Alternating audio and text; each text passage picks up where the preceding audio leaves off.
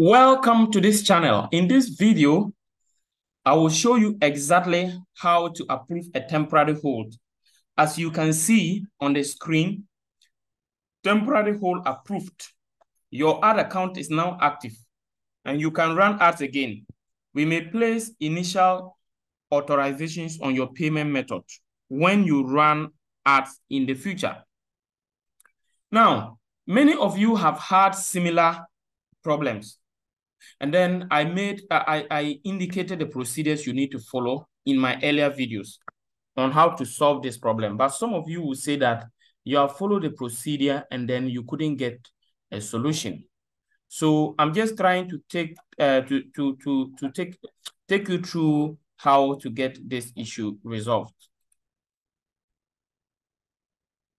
So I will explain to you all the reasons why this temporary hold occurs. And when you follow the procedures to the end, your temporary hold problem will be resolved. So now, as you can see, if I click on done, you see the problem has vanished. So there is no longer temporary hold unsuccessful. Okay. So if that is the case, what exactly is causing it and why, and what do we need to do to resolve it?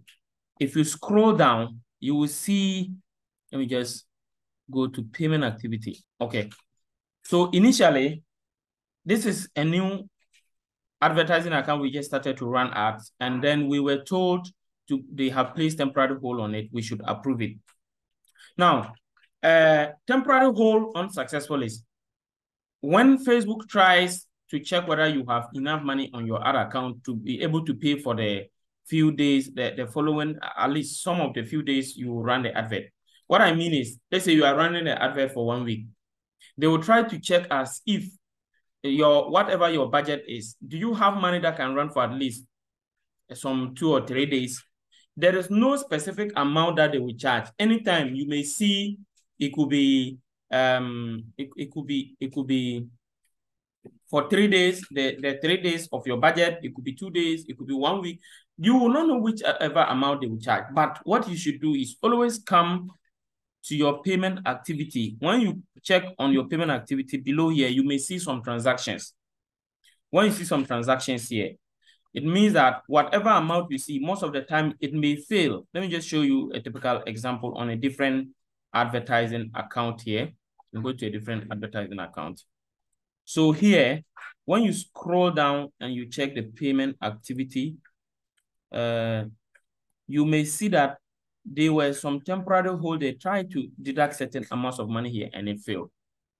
So the amount that you always see here, that is the amount they were trying to hold. They wanted to check from your bank. They are not even deducting. They just want to find out whether you have up to that amount of money on your account. And unfortunately, when they try and it fails, then they will say temporary hold unsuccessful. And you will have to make sure that, so these are how to solve it. Number one, make sure that the amount that you see here that they try to deduct and it fails, you should have enough money in your debit card. So for example, if they are trying to deduct $2, make sure that you have more than $2 in your account. You should even have more than 2 times that. If they are trying to deduct $100, make sure you have more than 2 times $100 or at least more than $100. Okay. Then for some of you, your ad account currency may be in a different currency from what your bank account currency is. So in that case, still make sure that you calculate exchange rate charges into the amount you are supposed to pay, so that it will take care of any extra charges. Because some of you, maybe your other account currency is in US dollars and your bank currency is in, let's say, Canadian dollars. And so because you just use a certain exchange rate, you are thinking that for 100 US dollars, they were trying to hold, maybe you have maybe 150 Canadian dollars or 130 Canadian dollars, that will be equivalent to the 100 US dollars. But in some cases, because of the exchange rate charges, the money you have in your account may not be up to what they are trying to hold. So you have to make sure you top up your bank so that when they try to hold, it will be successful. Now, if you have more money, for some of you, you even have more than 2 times what they are trying to hold, but it's still not successful. So for example, there was one of my clients, the person had $10,000 in the account and they are trying to hold $100 and it's not successful. And this is crazy. This is really crazy. It doesn't make any sense. It's very upset. So in that case, what do? Change the debit card. If you change the debit card, it may work. So they will say update payment method. Just click on update payment method and add another debit card.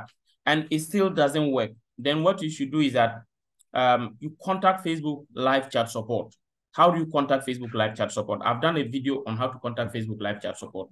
You can check the link above or the link in the description and you'll be able to contact Facebook live chat support and they will help you. Lastly, if you do that and it doesn't work, please, in some cases, you may even need to contact me even before contacting Facebook live chat support, because most of the time, some of you will try to contact them and you may not even get them. They may not even give you any concrete solution. And I'll be able to help you. You can check the link in the description. There's a WhatsApp link in the description you can follow to contact me. There's also our website link in the description. You can follow to go to our website to see a range of the services that we offer. You can WhatsApp us and book for a Zoom meeting so that we help you solve your problem. Whatever problem that you have, we can help you to get a solution. Yeah, that is it. Now, also, we may also show you how to create a new advertising account, and then we can continue to run the ads. And whichever be the case, let's hear from you. Thank you so much for watching. Remember to subscribe to this channel and turn on the notification bell for more other powerful videos like this. Once again, see you in the next video. Bye-bye.